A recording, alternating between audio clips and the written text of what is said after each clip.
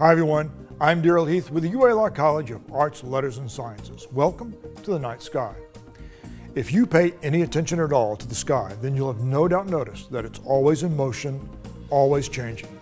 As one season gives way to another, we see a given set of constellations disappear only to be replaced by others. And from night to night, we see stars rise in the east, move across the sky, and then set in the west. Of course, all this apparent motion is due to the Earth moving and not the stars. The seasonal changes in our sky occur because the Earth is orbiting the Sun, and the nightly motions are due to the Earth's spin upon its axis. But here in the Northern Hemisphere, we can see a section of the sky that, while always in motion, in some ways stays pretty much the same. Now, a quick way to see this is to look at time-lapse photos or videos that show star trails. A star trail is a long exposure photograph of stars that captures the apparent motion of the sky in the form of long streaks of starlight. Facing towards the south, we see the stars appear to rise in the east and then travel in great arcs across the sky before finally setting in the west. However, looking towards our northern sky, we see the trails form a set of concentric circles of starlight. These stars never rise or set as seen from middle northern latitudes, and we refer to them as being circumpolar. The southern hemisphere has its own set of circumpolar stars that never rise or set as well. If you happen to be directly at either the north or the south pole, then all the stars you see at night are circumpolar. Standing along the equator, and there's no such things as circumpolar stars in your sky. It's only in the mid-latitudes that you have a group of stars that never rise or never set. In this episode of The Night Sky, we're going to look at the Northern Hemisphere's most famous and most important circumpolar stars, and they reside in the constellations of the Big and Little Bears, Ursa Major and Ursa Minor. But you might know them better as the Big and Little Dipper. Aside from the Big and Little Bear, other Northern Hemisphere circumpolar constellations include Cassiopeia, the vain queen of Greek mythology, her husband, Cepheus, Draco, the dragon, and the little-known and quite faint Camelopardalis, which is said to be a giraffe and was first introduced in the 1600s by a Dutch theologian for, well, reasons that still elude most of us. Well, everyone knows the Big Dipper and Little Dipper. What you may not know is that they're not official constellations. They're called asterisms. These are unofficial star patterns formed from the stars found in one or more of the constellations that are officially designated by the International Astronomical Union, the governing body in astronomy when it comes to standardizing the names of things in the night sky. Now, while you and I see a dipper when we look at these stars, not everyone else does. In Ireland and the United Kingdom, these stars are seen as a plow, while in northern England, some folks recognize it as a cleaver. Throughout the British Isles and parts of Western Europe, other people see a wagon or wain. This has an old tradition that goes as far back as Norse legend, with Scandinavian people referring to it as Odin's wain. In Chinese sky lore, we see a celestial bureaucrat and a cart being followed by two loyal petitioners, while in Burma, other folks look up and see a giant prawn in the heavens. According to Greek mythology, the Big Bear was once a beautiful woman named Callisto, who catches the eye of the king of the gods himself, Zeus. From their union comes a baby boy named Arcas. But Zeus's wife, Hera, finds out about her husband's indiscretion, and in a fit of jealous rage, she changes Callisto into a bear. Years later, Callisto, while roaming the forest in her bear form, sees a young man armed with a bow and arrow, hunting in her part of the woods. She recognizes the youth as her own son, Arcas, and she raises up on her hind legs and walks toward him with her arms spread wide to embrace him. Arcas only sees a large ferocious bear coming towards him, and he notches his bow and fires off an arrow at the bear. Now fortunately, Zeus sees what's happening, and he stops the arrow in mid-flight. Once Zeus explains the situation, Arcas demands that his mother be turned back into a human once more. Unfortunately, Zeus cannot undo Hera's magic, and to protect mother and son, he transforms Arcas into a bear as well. Seizing the bears by their tails, he slings them around and around, and then hurls them into the sky, where they can live out the rest of their lives among the stars. Now, when you sling a bear by the tail into the sky, something must give. And this explains why it is that when you look at depictions of Ursa Major and Ursa Minor, you'll notice that both bears have very long tails and not the short stubby ones that we see in all other bears. Now, Hera was still not happy about things, so she arranged it that while the bears circle around the sky, they would never be able to refresh themselves by swimming in the oceans of the earth. This part of the story explains why it is that for most parts of the northern hemisphere, we never see the bears dip below the horizon. Ursa Major, the big bear, is the third largest constellation in our sky, occupying some 1,280 square degrees upon the sky. That's about the size of 2 full hand widths, held out at arm's length. It is one of the original 48 constellations described by Greek astronomer Ptolemy back in the 2nd century AD, and is even referred to in Homer's The Odyssey and the Bible. But some scholars think that the origins of Ursa Major go as far back as 50,000 years, when various bear cults were thought to have existed among different Paleolithic cultures from around the northern hemisphere. Curiously, there have been other cultures widely separated from the ancient Greeks in both time and location who also saw a bear in this part of the sky. The Micmac Indians of New Brunswick and Nova Scotia, along with many other Native American cultures, also saw a bear in the pattern of stars we call the Big Dipper. The Micmac, like many other people whose lives are intimately tied with nature, noticed that the great celestial bear traveled around the sky in circles each night, and that its orientation upon the sky was also determined by the seasons. For example, during the spring, the Bear Dipper is high up in the sky, but during the fall, it's very low upon our horizon. During the summer and winter, it's placed intermediately upon the sky. To explain the seasonal wanderings of the celestial bear and how it's related to seasonal changes in nature, the Micmac have a story that uses a hunt as a metaphor.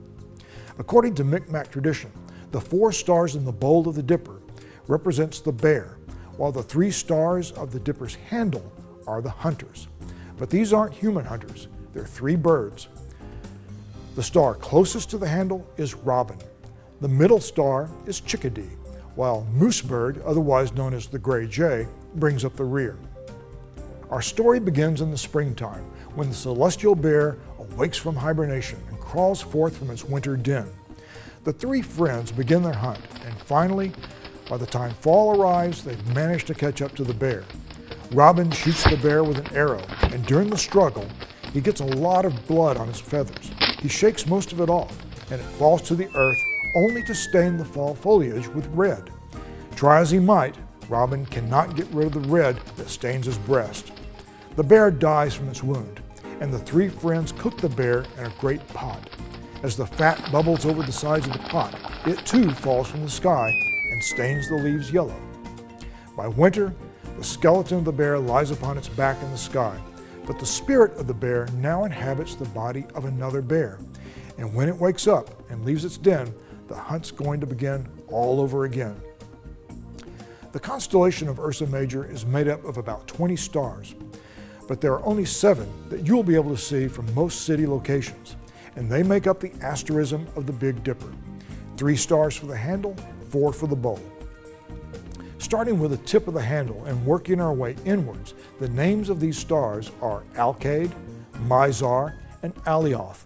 The bowl stars' names are Migres, Vecta, sometimes known as Fad, Dubby, and Mirak.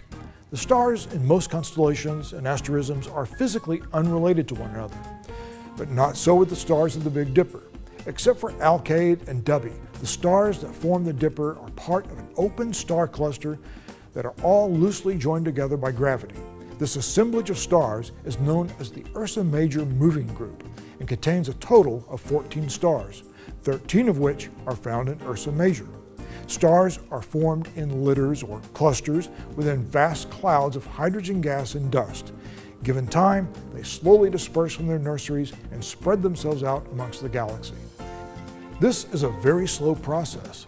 The stars that make up the Ursa Major Moving Group all formed about 300 million years ago, At that time, the planet Earth was dominated by two supercontinents, and the early reptiles were just beginning to diversify into the ancestral lines that would give rise to turtles, lizards and snakes, dinosaurs, and the mammals. If you come back in another 100,000 years, the Big Dipper will still look much the same, but with some noticeable differences. Go out some night and take a good look at Mizar, the middle star in the handle of the Big Dipper. Do you see just one star or two? Well, unless your skies are badly light polluted or you just have terrible vision, you should see that Mizar has a faint companion right next to it. This is Alcor, and to the ancient Arabs, Mizar and Alcor were collectively referred to as the horse and rider, and being able to split the two easily was said to be a test of just how good your vision was. Oh, and remember that pot the birds used to cook the bear in that story from the Micmac? It was being carried by Chickadee, and Chickadee corresponds to the star Mizar, while Alcor is the pot he was assigned to carry during the hunt. Mizar and Alcor were long thought to be optical binaries. That's two stars that just appear close together by line of sight and not physically related to one another. But we now know that they are indeed connected gravitationally to one another. What's more, this isn't just a binary system. With a small backyard telescope, you can see a third star in this group. But wait, there's even more. In recent years, astronomers have determined that Mizar has two unseen companions, while Alcor has one, making the Mizar-Alcor association a sextuplet system of stars. Now that I've got you outside looking at Mizar and Alcor, I want you to now turn your gaze to the two stars making up the front of the bowl, Merak and Dubhe.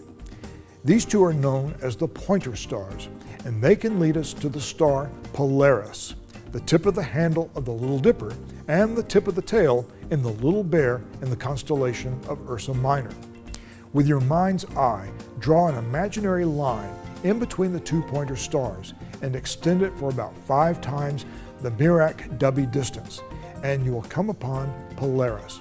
Polaris is one of the most famous stars in our night sky because it marks where the North Celestial Pole is upon the dome of the sky, the pivot point around which all the other circumpolar stars seem to rotate. And it points our way north, should we ever get lost, hence the name the North Star. Being such an important star in our sky, many people think that it's also the brightest, but sadly this just isn't the case.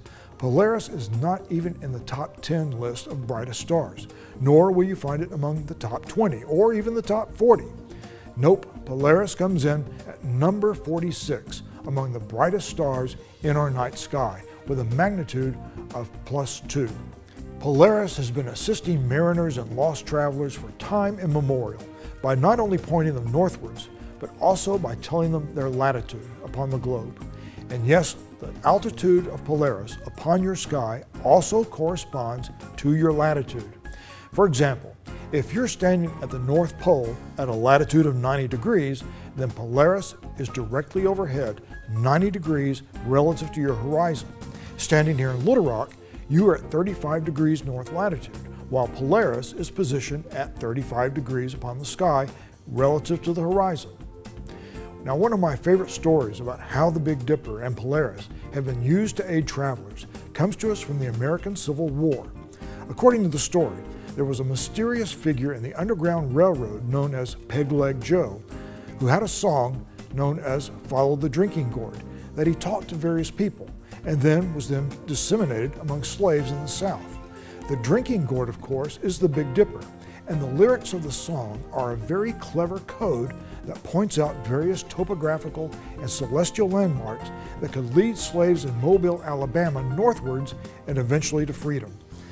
The Dipper has meant many things to many people throughout history, but as a symbol of freedom from slavery and tyranny is perhaps my favorite of all. So until we meet again, I urge you to visit our website for more astronomy content. And as always, please take a little bit of time, step outside, and look up in both awe and wonder.